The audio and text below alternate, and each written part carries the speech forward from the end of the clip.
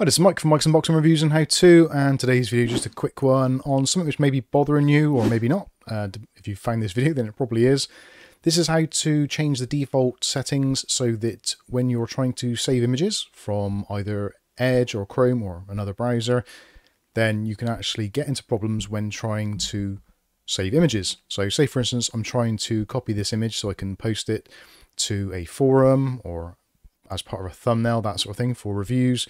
If you right click on the image and do save image as, it comes up with trying to save it as the new default for some images, which is the WEBP file, which is great because it's a smaller file size, etc., compression, all that kind of stuff. But it's actually a pain in the backside if you're trying to use it in an application that doesn't support WEBP files. So I'm going to cancel that. And what we're going to do is we're going to install a extension into Chrome. And this one is called Save Image As PNG. This is available from the Chrome Web Store. You can just search for Save Images As PNG in the extension section and you can find it. So we're going to choose to add to Chrome. And you'll get the option here saying, do you want to do it? Yes, etc. Add extension. And you'll get a notification in the top there. And if you want to, you can pin it if you wish. The choice is yours.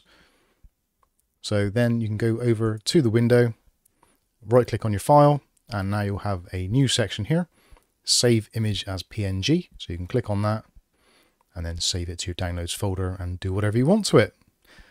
So there you go, pretty straightforward, pretty simple. Hopefully it's going to help some of you out there that are having issues or just getting frustrated when web pages are providing the WebP graphics format rather than the usual PNG, etc.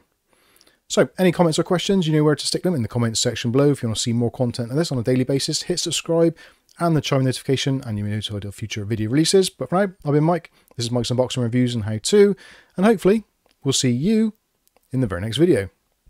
Thanks for watching.